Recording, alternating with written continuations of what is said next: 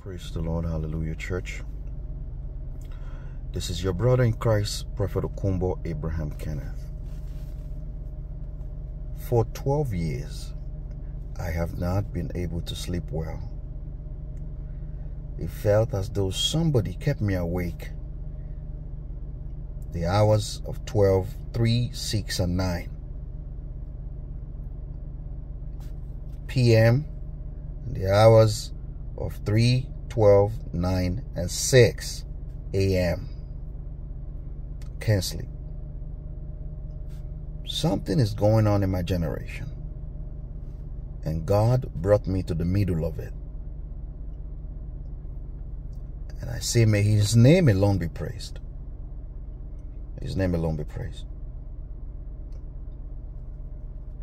Scripture says, and except those days should be shortened, there shall no flesh that shall be saved. Except those days are shortened. I have had people who have tried to stop me from sitting in my prophetic office, from sitting in my apostolic and teaching office. They do everything they can to use the weakness of men, the failures of men, the shortcomings of men. You know how your enemies work? Why do you think they keep a record of your wrongs, of the mistakes you make?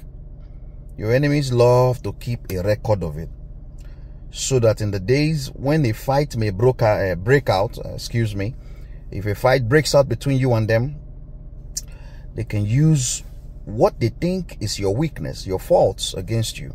But you know something about God? Our weaknesses, our failures, our woes are made perfect in Christ. There's nothing Satan would not do to discourage you from serving God. Oh no, the Bible is fake. Oh no, Jesus is not, oh no this, oh no that, oh no this. But I tell you the truth, child of God, you see what is going on in my generation, right? What the Holy Ghost brought to my attention through the night, my mouth cannot talk about it. Stay in prayers. This generation is heading into something very deep. The police officers in the land don't understand it. The government don't understand it. Pastors don't understand it. Only God's true prophets in the land. Not only me. There are some people out there that know what is going on. God is speaking to them constantly. In Amos chapter 3, verse 6 and verse 7. First, in Amos 3, verse 3, the Bible says, can two walk together except they be agreed?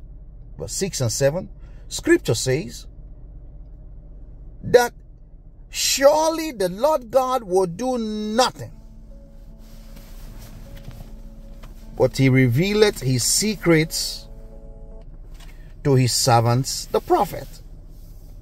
God continued to reveal His secrets, His mind, to people whom He loves. See, some people, some men, some women, they will go from place to place with the intention to steal the glory of God, to act like they know what God is doing, and it will bring their death. It will bring their disgrace, because God cannot be mocked in these last days. Men will be seeking to steal God's word so that they can use it for themselves. God will deafen their ears and blind their eyes.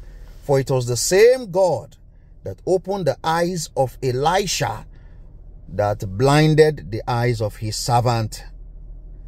You say, let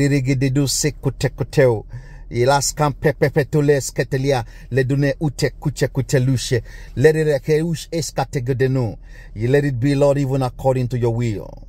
Blessed be the name of the Lord. God is a restorer, and God is a forgiver too. This is thus saith the Lord. God bless the church. Amen.